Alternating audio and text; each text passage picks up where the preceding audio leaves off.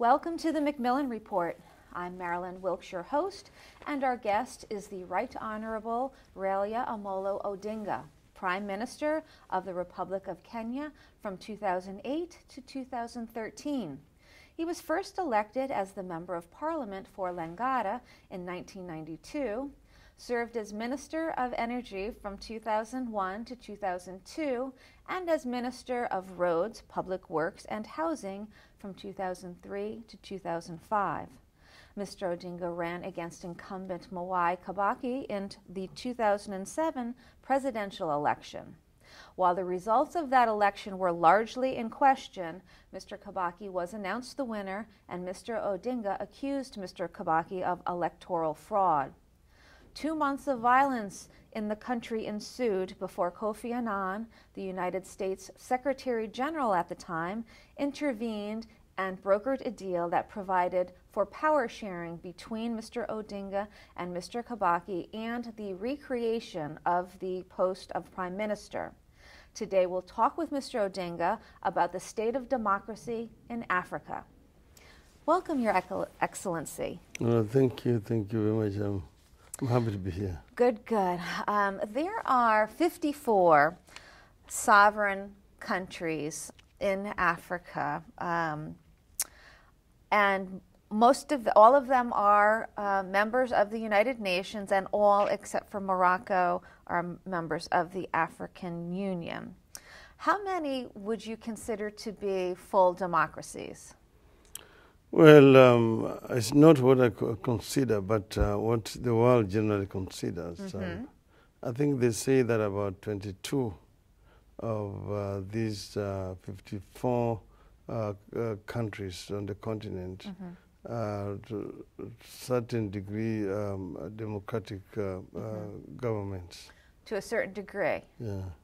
Yeah, because the condition in these countries is not uniform. Right. It varies from country to country. But as you know, that Africa is in transition. Right. So, but these 22 are classified as the leaders in the process of democratization. Right, right. Yeah. And where does Kenya fall in that group? I think Kenya falls within that group, just at the lower end of it. Okay. Yeah. So, for the remaining 54 countries, what do you think, what are the major obstacles to democracy taking root in those countries in Africa? Well, you know, there are areas where there have been reversions because you still have the old order clinging to power without letting go. As you know, what we managed to do following the fall of Berlin Wall and the wind of change that blew in Africa, bringing down the single party and military dictatorships. There are those other countries where you still have the old leadership which just refuse to let go, participating in elections perfunctorily, but refusing to allow free and fair elections. In other words, they reinvent themselves, they perpetuate themselves.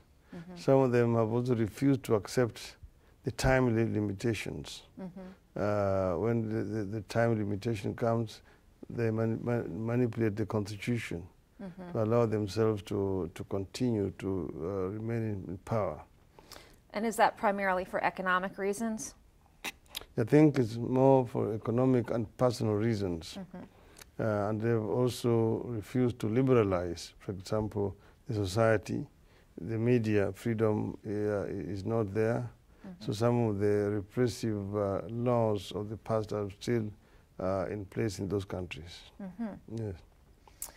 Okay, the youth population in Africa, more than 50% of the population in Africa are 19 years or younger. In fact, Africa is has the most population with the highest rate of youth. Do you think that huge group can have any sway in terms of democracy? Yes, And you see, what can they do? you know, the youth can be a blessing or a curse, depending on how you look at it. The young population, which is empowered, can be a force for growth and development. On the other hand, if the youth is not empowered, then they remain impediments to economic development, because they will grow into delinquents, drug addicts, criminals, and so on.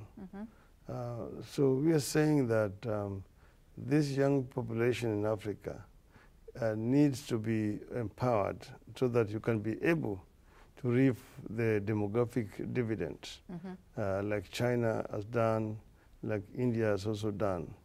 If they are empowered, they can become a serious force for change also, like you saw in the Arab Spring. Yes. In Tunisia, in Egypt, and so on.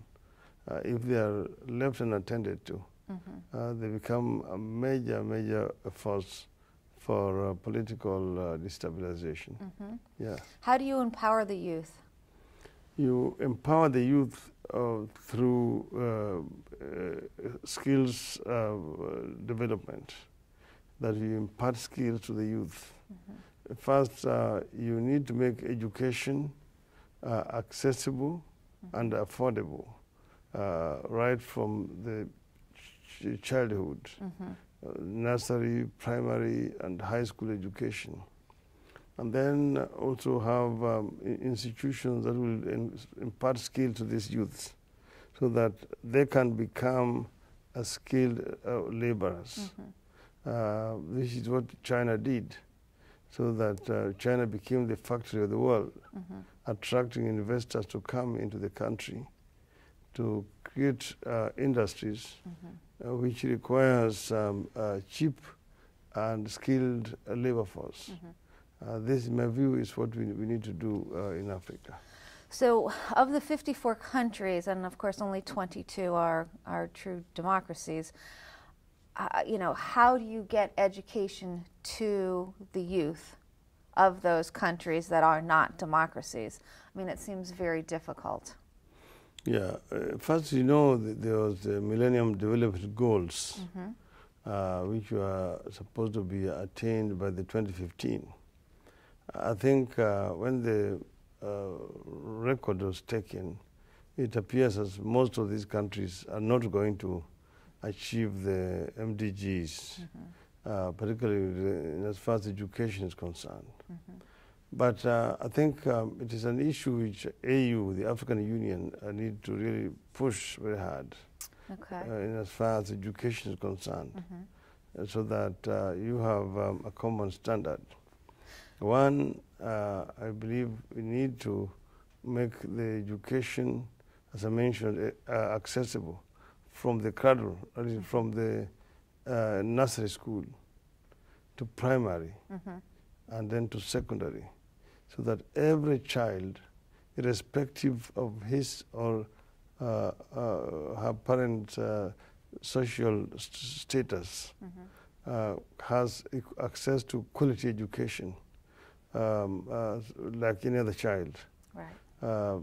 From primary, then you also address the issue of the transition from at each level, from primary to secondary, because you usually have, in some countries, very high dropout levels at primary, and then also very high dropout at the secondary level.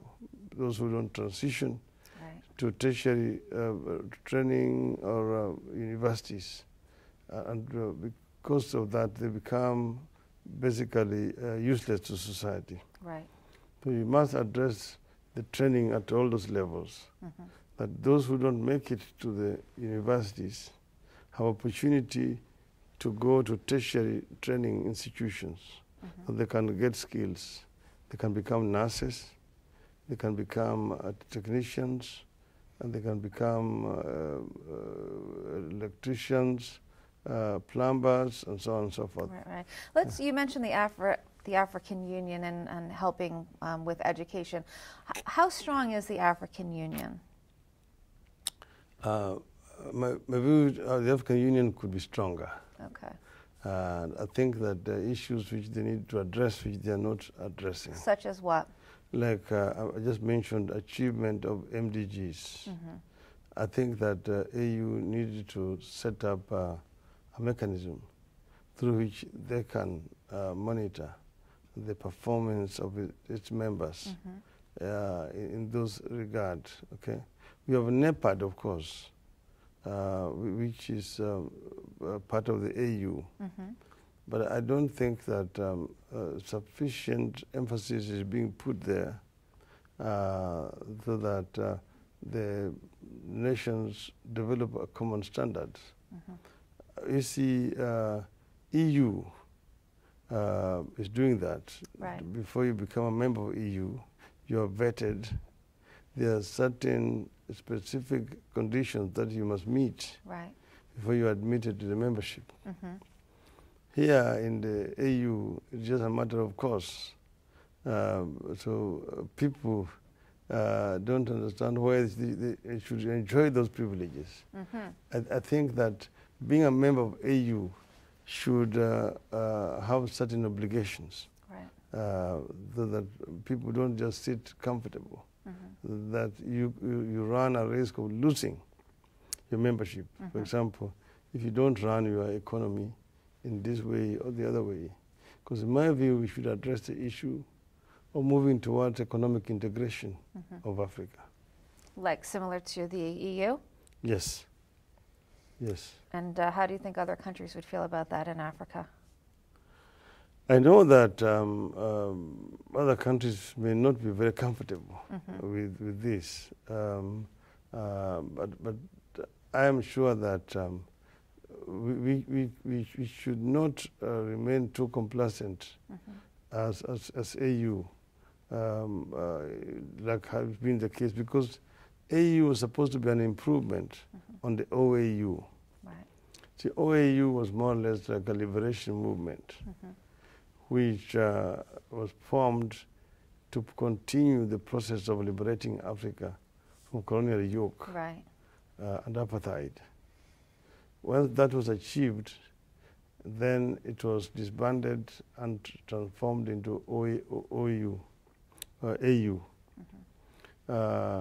The OAU, of course, did not mind about what was happening within internally among its member states. There's a clause which was called non-interference in the internal affairs of member states. So a member state could violate human rights. And no one could interfere with them. And interfere with them. That's how people like Idi Amin could kill so many people in Uganda, Mobutu in Congo, Banda in Malawi, Bokatsa in Central African Republic. AU was supposed to be an improvement because instead of non-interference, there is a clause which says non-indifference to violation of human rights in a member state. Right. But that is more in print than in practice. I was going to say, no one seems to be interfering with any of the violence that are going on in some parts of Africa today, unfortunately. Exactly. So, I mean, there are a number of issues in Africa. I mean, what do you think is the very first thing that needs to happen to move toward democracy in those parts, in those countries that are not democratic? Well, without being specific, I think that the AU need to apply the stick by looking at the performance of some of those countries and insisting that certain conditions must be met. You see, we tend to wait until too late. When the war has broken out, That is when you find AU running left, right, and center, trying to broker peace. But my view is that AU should be proactive so that you can avoid a breakdown of law and order in a country. Just recently, we have seen conflict escalate in Mali, in the Central African Republic, in South Sudan. Each time, the AU gets involved when it is too late, because they are waited until the situation has become explosive. But one knows the conditions which eventually lead to those kind of conflicts. So they need to be addressed much earlier before they reach those levels, which end up causing too much suffering to children, to women, and to the elderly when the country is in a civil war. Right, right. So do you have hope for the future of Africa and democracy happening someday in your lifetime in those countries where it does not happen now? Yes, certainly. I would say that I'm an Afro-optimist. I believe in the ability of Africa to rise. So despite the shortcomings and the setbacks that Africa has experienced in the past, I still am positive that ultimately we'll get there. Yeah. And that Africa will actually mobilize its resources to be able to join the rest of the humanity as one of the developed parts of the world.